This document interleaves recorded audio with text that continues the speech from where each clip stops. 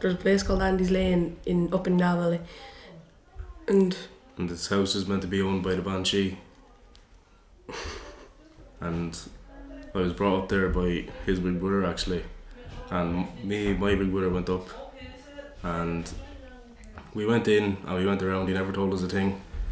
And then when we were leaving, he mentioned that was the Banshee's old house and she died in it. I got a new pair of shoes and put them on the table and my grandfather gave out to me for it, so I know.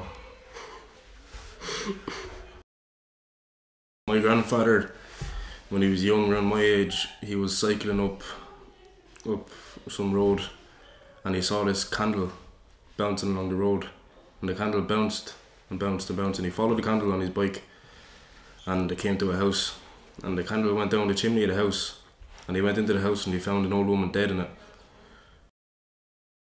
My cousin's grandfather found a kind of moat in a field that he owns, and when he searched around it he found a big Viking or Norman sword or whatever, and he brought it up to his house and the family advised him to give it up to the Historic Museum in Dublin, and it's still up there this day.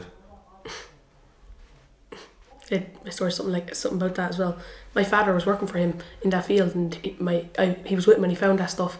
And my father found a candlestick, but he didn't think it was a candlestick. It was so like covered over with stuff and all. So he threw it to him, and when he threw it to him, it broke in half. Or it was a candle holder, sorry.